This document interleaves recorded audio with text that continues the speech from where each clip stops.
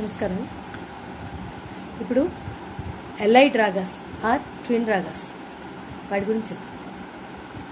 Allied ragas అంటే ఏంటంటే ఒకేలాగా ఉండే, అంటే స్వరస్థానాలన్నీ కూడా సేమ్గా ఉంటాయి, కాకపోతే ఆర్డర్ అంటే జిగ్జాగ్ మేనర్లోని స్ట్రైట్గాను అలాగని ఆ రకంగా ఉంటాయి తప్పితే మిగతా అంతా కూడా సేమ్, స్వరస్థానాలన్నీ కూడా సేమ్.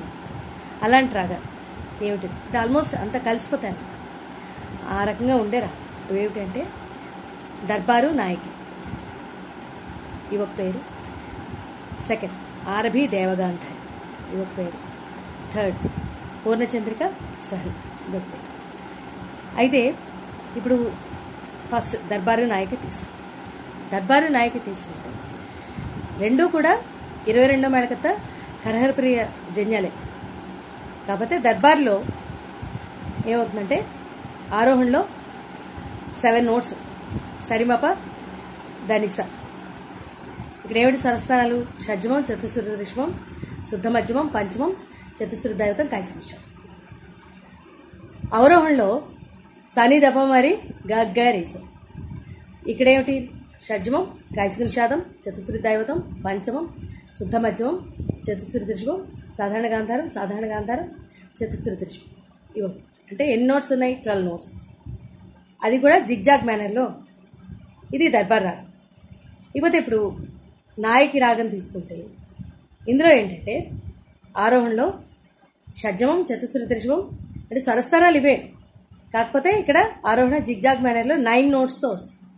షడ్జమం, చతుశ్రుతి రిషభం, శుద్ధ మధ్యమం, పంచమం, చతుశ్రుతి దైవతం, కాశిక నిషాదం, చతుశ్రుతి దైవతం, పంచమం, షడ్జం. అంటే సరిమప ధని దపస. అది ఎన్నొచ్చా? 9 నోట్స్ వచ్చాయి. అవరోహణకు వస్తే 8 నోట్స్. షడ్జమం, కైసిక నిషాదం, చతుశ్రుతి దైవతం, పంచమం, శుద్ధ మధ్యమం, చతుశ్రుతి రిషభం, సాధారణ గాంధారం, చతుశ్రుతి రిషభం. అంటే సని దప మరి గరిస అవస్థ. అంతే.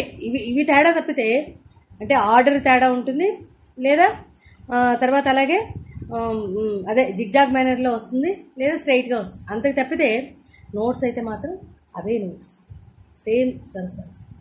సో ఈ రకంగా ఉండే వాటిని అంటే కలిసిపోతాయి, ఆల్మోస్ట్ కలిసిపోతాయి అన్నమాట. ఈ ఫర్ ఎగ్జాంపుల్ ఈ దర్బార్ రాగంలో కంపోజిషన్ ఏంటంటే నారద గురుస్వామి ఎకరైన ఇది ఫేమస్ కంపోజిషన్. తర్వాత అలాగే నాయకి రాగంలో ఏంటంటే కంపోజిషన్ నీ భజన గాన రసికుల ఇది ఫేమస్.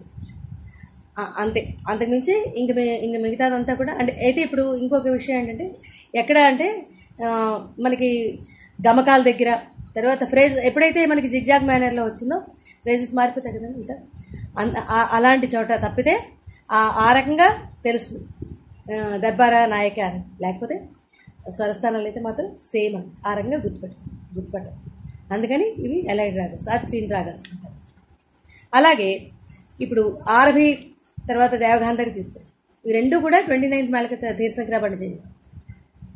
అయితే రెండిటికి కూడా అవరోహణ అన్నీ కూడా సేమ్ అండి స్వరస్థానం. ఇక ఆరభి తీసుకున్నాం అనుకోండి, షడ్జమం, చతుశ్రుతి రిషభం, శుద్ధ మధ్యమం, పంచమం, చతుశ్రుతి దైవతం.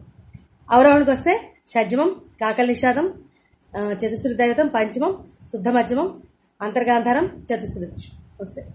మళ్ళీ అలాగే దేవగాంధారిలో సేమ్ నోట్స్ అనమాట. ఆరోహణ ఇలాగే వస్తుంది, అవరోహణ అలాగే వస్తుంది.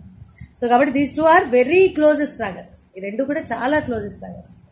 సో కాబట్టి ఏంటంటే ఇవి కూడా అంతే మొత్తం కలిసిపోతాయి అనమాట. అంతే. ఆ ఫ్రేజెస్ వాడడంలోని అలాంటి చోట తేడా చూపించాలి తప్పితే గమకాల్లోని అక్కడ తేడా చూపించాలి తప్పితే అదర్వైజ్ అసలు ఇంకా ఎంత క్లోజెస్ట్ రాగాస్ ఉంటే అంత క్లోజెస్ట్ రాగాస్. అలాగే ఇంకోటి కూడా అంతే, ఇంకో పేరు పూర్ణచంద్రిక సహి. ఇలాంటి రాగాల్ని మనం అలైడ్ రాగాస్ కానీ లేదా ట్విన్ రాగాస్ అని కానీ అంటాం. ఇవి చాలా ఇంకా వినగానే అసలు ఏదేమిటో అన్నది కన్ఫ్యూజ్ అవుతాము. ఆ ఫ్రేజెస్ దగ్గర ఐడెంటిఫై చేయగలం అంతే.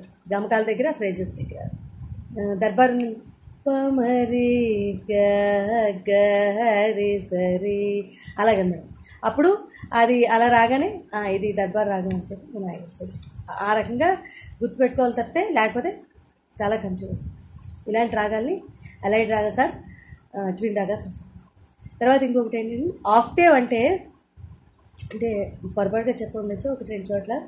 ఆక్టేవ్ అంటే ఏంటంటే 8 స్వరాస్, అవి సా నుంచి షడ్జమం నుంచి తారస్థాయి షడ్జమం, మధ్యస్థాయి షడ్జమం నుంచి తారస్థాయి షడ్జమం కావచ్చు, అలాగే మధ్యస్థాయి రిషభం నుంచి తారస్థాయి రిషభం వరకు కావచ్చు, అలాగే మంద్రస్థాయి షడ్జమం నుంచి మధ్యస్థాయి షడ్జమం వరకు కావచ్చు, మంద్రస్థాయి రిషభం నుంచి మధ్యస్థాయి రిషభం వరకు కావచ్చు. ఏమైనా సరే సాటుసా, రీటూరి, ఘాటుగా, మాటుమా ఇలాగనమాట.